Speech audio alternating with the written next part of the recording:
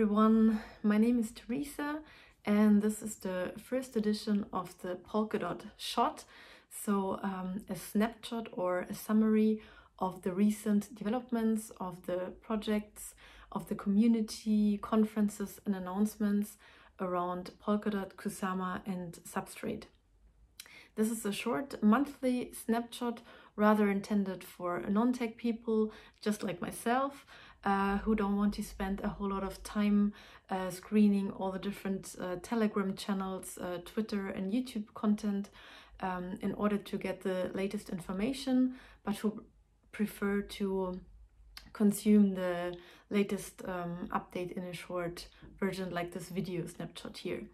So therefore you won't find an entire list of all the different technical developments and every detail about the technical webinars.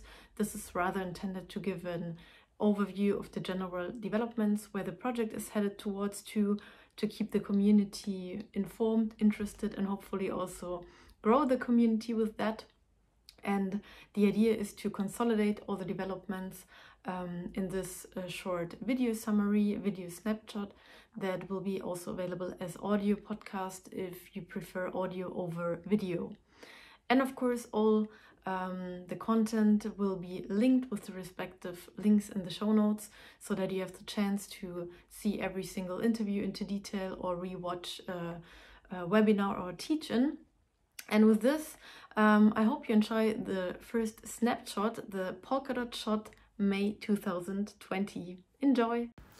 The development of Polkadot began in 2016 and has launched on May 26, following 3 years of intense development work, building on the success of Kusama Canary Network released in September 2019. CC1 is the first candidate for the Polkadot mainnet. It is the hope that it's eventually selected as the final Polkadot chain, but there's always a chance that the team will launch a second or even third chain candidate if they deem it technically necessary. The DOT token, pre-sold to 4,000 odd people back in 2017, is not yet transferable. That will happen towards the end of the staged launch process. Also, there are not yet any parachains active. That's the final thing to come over the next few weeks. Gavin Wood, a co-founder and former chief technology officer of Ethereum, led the development of Polkadot along with two co-founders in the team at Parity Technologies, led by Jutta Steiner, the CEO. During the Ready Layer 1 Virtual Summit on May 6, Gavin Wood explains the Polkadot launch process in his own words that you see here now.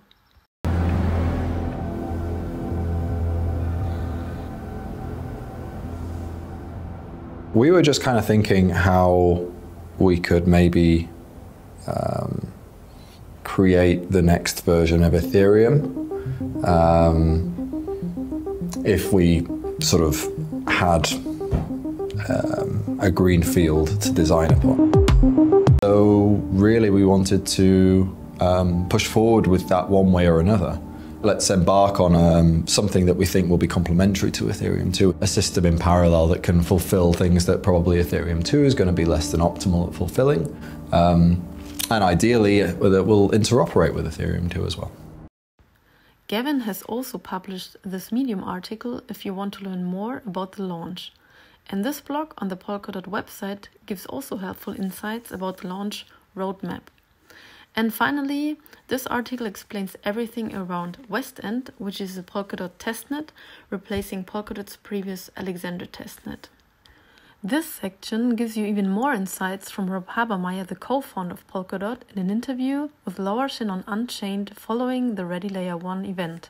I think that there's a design space of blockchain scalability. So what Polkadot does is it occupies a space, a point in this design space that's in between something like homogeneous sharding, where you have a bunch of different shards that all execute the same kind of smart contracts and things, and in between something like Cosmos, where you have a bunch of different blockchains that all talk to each other. Each of those blockchains has to be fully sovereign. So there are trade-offs to both sides of that design space, so we try to occupy a middle ground where those shards are heterogeneous. We have a bunch of different shards. We split up the work between a bunch of different blockchains that draw security from the same source, but those blockchains are specialized to specific tasks. They don't have to bring their own balances. They don't have to bring their own validator sets, things like that. So as any engineer knows, the closer you can specialize to a specific task, the better your solution is going to be. More general solutions are less efficient. So that's our notion of parachain. So we also embody this notion of build your own blockchain, bring your own blockchain. We built a toolkit called Substrate, which is for building your own blockchains, writing what we call the runtime, the logic of your blockchain in WebAssembly, in Rust code, and everything else is sort of taken care of. We eat our own dog food in the sense that we've written Polkadot using Substrate as well. So we've launched the Kusama network, which is it's essentially Polkadot, but it isn't Polkadot. So it's a incentivized, real value-bearing network for sort of putting through our theses through the hoops. And we're working on deploying the initial implementations of parachains over the next few months. Check out the blog post on the Polkadot website, which compares Kusama and Polkadot, the two cousins. Mid of May, Gavin also gave another talk about chain mergers and acquisitions, which shows quite nicely the M&A tokenomics, especially for Polkadot. The Sub-Zero online conference was really interesting, and you can find the agenda here and re-watch on Crowdcast any topics that are interesting for you. Also on Crowdcast was this really interesting talk, especially for beginners, around Polkadot and the connection towards the early internet. Check it out. It wasn't like nowadays where you have a network connection in your pocket. If you were in Harrisburg or Philadelphia, for instance, well, you would have to, if you wanted to connect to the ARPANET, you would drive down to Aberdeen in Maryland or CMU in Pittsburgh, et cetera, and that would be the only way to connect. Another interesting thing I want to bring up here, when this network first started, people really saw it as a way to increase the computational power of these computers. They said, well, if this computer is really good at doing this kind of math, and this computer is very good at doing this other kind of math, maybe we can combine them to solve more complicated math problems. So I think you'll see we didn't really understand what this network was going to be used for when we first created it. But those things are all great to talk about hypothetically, but let's talk about a little bit of the projects that are already underway. So the Web3 Foundation gives away a lot of grants. We've given away over 100 now, and here's kind of a little graphic of what's underway right now, which really touches on a lot of those consumer, enterprise, and government use cases that I just outlined on the last slide. So these teams that have received grants from the Web3 Foundation are working on everything you can see on the left, from gaming to finance, to even robotics and Internet of Things in the enterprise space. So this is a graphic. There's also, if you Google Web3 grants, there's plenty of information you can read if you are a developer interested in receiving or applying for a grant, or if you're interested in just learning more about all these 100 projects here on the right and what they're building right now. So if you're now convinced from the project, want to learn more about it, or even get involved, I can really recommend the following Crowdcast interview. Involved in this chat today, Web3 Foundation Parity Technologies.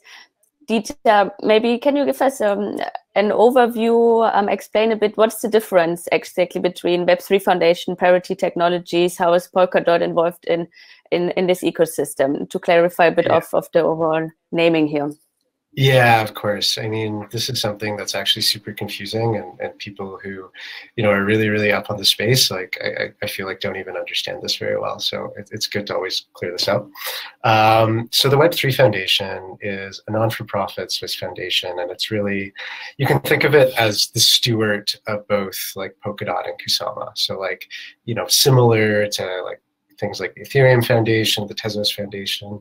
These are kind of the not-for-profit foundations behind the network. And I guess when you look at like, okay, like what is the foundation exactly, and like what do they do, what are they responsible for? It's really kind of primarily the coordination of the community around the protocol. So things like, like my role and people on the collaborations team, like trying to get people building on Polkadot, trying to get different techs built, tech built. We have the grants program to fund different technologies, technical education, like where Bruno is, to educate people about different technologies, and then, you know, a fairly large like marketing and communications function. On top of that, which is like actually like almost 30% of the foundation, we have a really high quality research team. And they're responsible for basically specifying Polkadot. Like it's not just one protocol. When you actually think of Polkadot, it's a collection of several different protocols. So, you know, they're responsible for making sure there's the theoretical underpinning to the protocol actually working in a safe way. And then Parity Technologies is the group that's actually implementing the protocol. So when you actually think of like, okay, like what's the relationship between Web3 and Parity? Well, Parity is basically one of the implementation teams, and actually the biggest and, you know, doing the most comprehensive work that's implementing the core Polkadot protocol. And so they're about, I think, like 120 people now, so quite massive. In Berlin, the majority of that group are developers, and the majority, like the vast majority of people there, you know, work primarily on Polkadot and Kusama.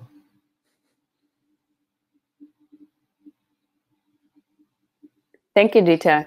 This was a great overview. And for people who joined the first time to this kind of event, let's discuss a bit, how can people get involved in the community? What are best ways for developers or even non-technical people to get involved, to contribute, to maybe even do an event like we do it right currently? And on the other side, what are also some tools and contents people could read or learn about when they want to get involved in a community? And Bruno, maybe you want to start to answer this question.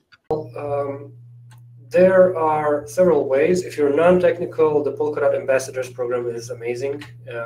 It is spearheaded by Dan and Hutch from our basically growth team, and they've been doing some incredible work. Like we've got communities all over the globe right now, and you can join any of them, and they will kind of onboard you into the ecosystem, help you start with whatever you're proficient in. So if you're not a developer, you'll be given non-technical resources. If you're a developer, you'll be pointed to technical stuff. So joining the community is really easy, streamlined, and like done really professionally. And as far as technical users, well, there's really no better resource than, like, if you want to know everything about everything, then you should probably read the wiki from top to bottom. That's wiki.polkadot.network. Not a lot of people would do that because it takes a few days to absorb all of that. The better approach is to go to substrate.io, and you should probably try to go through the first 5 tutorials there. So it's substrate.io/tutorials, and those will take you from 0 to something in a very short amount of time. In like 20 minutes, you'll have something set up on each of them. That's a great way to kickstart your Substrate development kind of path, and through that, you will also learn to interact with any Substrate-based chain like Kusama or Polkadot. There will also be other opportunities. We're publishing some front-end stuff soon. There will be a quick starter for Vue.js that gets combined with the Polkadot.js API so that you can connect right to it. There already is a very simple front-end interface based on React that connects to the Polkadot API. And all of them let you change which chain you're connecting to, so you can start building the front-end applications that users would want to use. The normal users, not the protocol developers. As Dan put in the chat right now, Substrate recipes are also amazing. So these are being hosted by Joshi from Parity. He also has a Substrate seminar every Tuesday, and I think one was just an hour and a half ago. He has this exploratory vision of Substrate where he writes these recipes that dive into really specific use cases for developing on Substrate, and he'll take you through the whole process of building something really specific and interesting. So there's a bunch of resources, and of course, if you want to stay on top of things when people publish new stuff, I will post all of those in .leap, shameless plug, .leapsubstack.com. Subscribe to the newsletter, and I'll tell you about any new resources that we get. But for now, just check out the ones that were posted in the chat. Especially the Polkadot light paper will give you a great intro, and then you can dive into Substrate IO or just try experimenting on your own through the tutorials. I highly recommend the tutorials.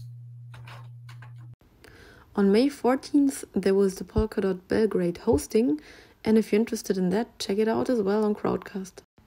Lastly, if you want to learn more about governance at Parity, please check out Parity and Friends on Crowdcast here. The Web3 Foundation has launched an Open Grants program to run alongside the General Grants program. It is funding projects that support the Polkadot ecosystem up to $30,000 administered in cryptocurrency. Core is one of the projects that has received those grants by the Web3 Foundation to develop parts of a bridge that will enable Substrate and Cosmos SDK-based blockchains to interoperate as part of the 5th grant cohort. So don't hesitate to apply and learn more about staking on the seminar on June 9th that you see here by Jonathan Marcus. Thanks for your time and interest, and see you next month again.